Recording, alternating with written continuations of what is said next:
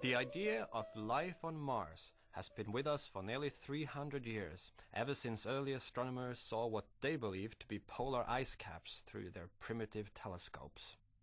Since then, space probes have indeed confirmed that the red planet has water, and future missions might tell us if Mars contains any traces of life, whether extinct or still active.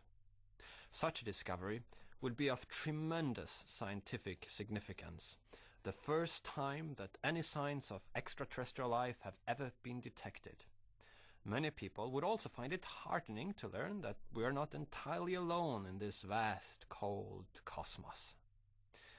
Well, I hope that our probes will discover nothing. It would be great news to find that Mars is a completely sterile planet. Dead rocks and lifeless sands would lift my spirit. On the other hand, if we discovered traces of some simple extinct life form, a bacterium, some algae, it would be bad news.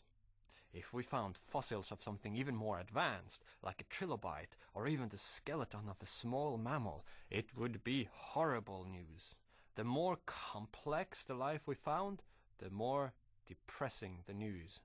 Scientifically interesting, yes, but dire news for the future of the human race. Let me explain. It's a fact that UFO believers notwithstanding, there's been no objective evidence for the existence of any extraterrestrial civilization. They visit us in books and films and in rumors on internet chat rooms, but to date we have not received any alien visitors, nor have our radio telescopes detected their signals. As far as we can determine, the night sky is empty and silent. We know that the universe contains many stars, some 100 billion of them in our galaxy alone, and the observable universe contains billions of galaxies. Thanks to recent astronomical discoveries, we now know that it's common for these stars to have planets, including Earth-like planets.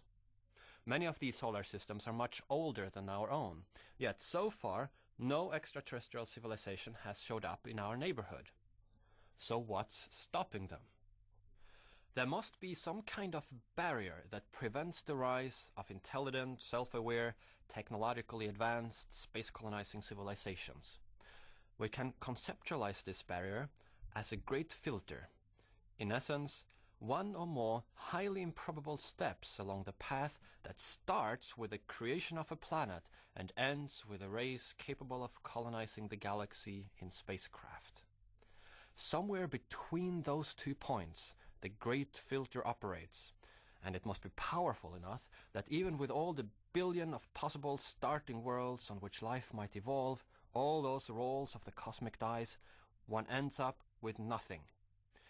The important question for us, however, is just where might this great filter be located? Is it behind us in our distant past, or somewhere ahead of us in the millennia or decades to come? Consider first the possibility that the filter is in our past, somewhere between the creation of our planet and the emergence of digital technology.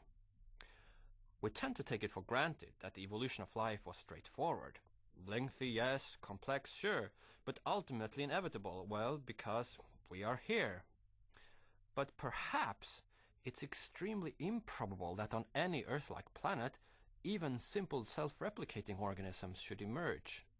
Perhaps that very first step could be the great filter in which almost all planets get stuck.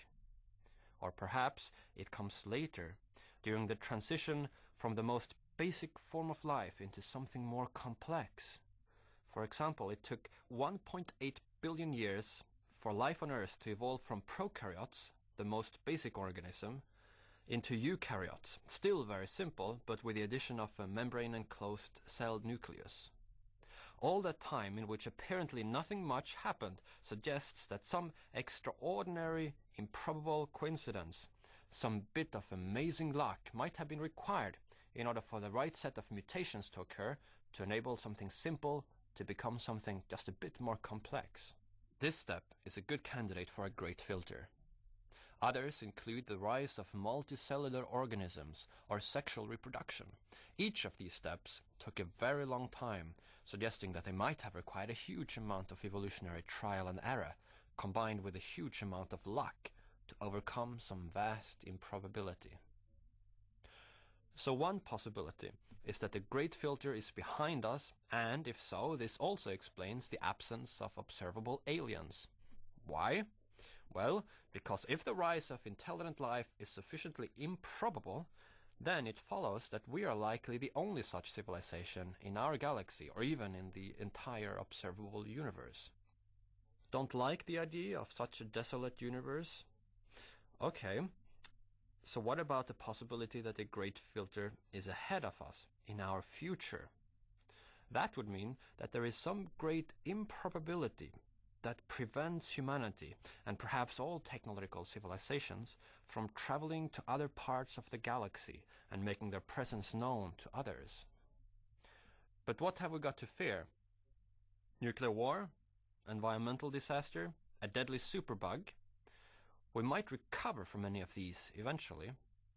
Only something that could cause an existential disaster may qualify as a Great Filter. The kind of collapse that merely delays the eventual emergence of a space-colonizing civilization by a few hundred or a few thousand years would not help explain why no such civilization has visited us from another planet. A few thousand years may seem a long time, but in this context, it's a sneeze. There are planets that are billions of years older than the Earth. Any intelligent species on those planets would have had ample time to recover from repeated social and ecological collapses. Even if they failed 1,000 times before they succeeded, they could still have arrived here hundreds of millions of years ago. Obviously, we must hope that the Great Filter is behind us rather than ahead of us. If it is true that almost all intelligent species go extinct before they master the technology for space colonization, then we must expect that our own species too will go extinct before reaching technological maturity, since we have no reason to think that we will be any luckier than most other species at our stage of development. Now, what does all this have to do with finding life on Mars? Consider the implications of discovering that life had evolved independently on another planet in our solar system.